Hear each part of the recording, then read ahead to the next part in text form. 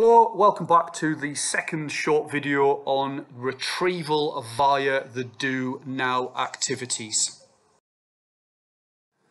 We are of course all clear by now that the idea of retrieval is designed to bring about changes in the long-term memory of our students. That is how we will define learning. That is effectively our job, to change the long-term memory of our students. And we want to have as much subject disciplinary knowledge automated by the time students reach the exams. We want those neural pathways to be nice and thick and myelinated. And if you want to watch a slightly creepy video on that, it's only a few, 40 odd seconds long. You can click on the image of the brain scan and you can see the brain growing if you're that way inclined. But we want to have as much material automated as we can in the student's mind, because by the time they get into an exam, we want them not to be worrying about desperately trying to remember that crucial fact.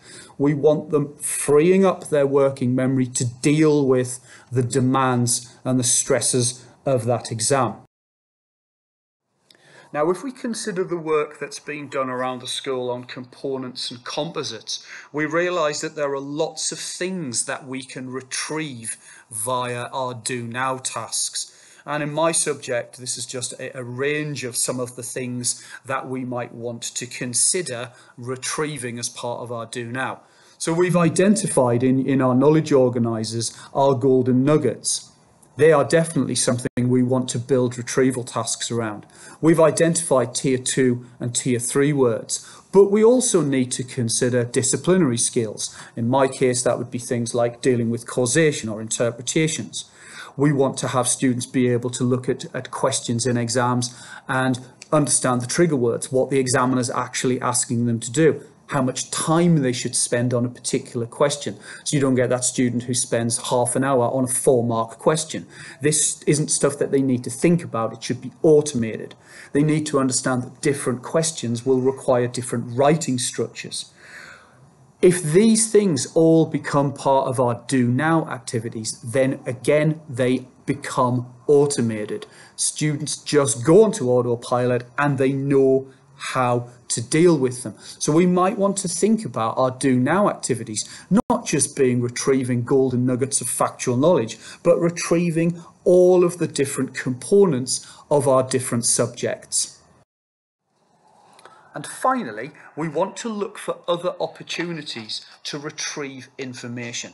Do Now is one plank of our retrieval strategy, but as we know, there are many others, and we need to look for and find space in our curriculums for lots of opportunities for retrieval. We've got the knowledge organisers. They're becoming automated. They're becoming something that students understand. They know that we are requiring them to use them. We're setting homeworks around them. We've also got various online platforms such as Seneca, which again help students to retrieve information. But we also want to think about those points in our curriculum where perhaps we just pause briefly and recover material that we have dealt with in the past. Now, if anyone's got any questions about retrieval, if anyone's got any really difficult questions about how all of these things work, please talk to Andrew, not me. But seriously, if you do want to talk to me, by all means, my door's always open. Come and have a natter, and I won't have the answers, but we can probably work something out together. All right, I hope that made sense, and thank you very much for listening. Bye-bye.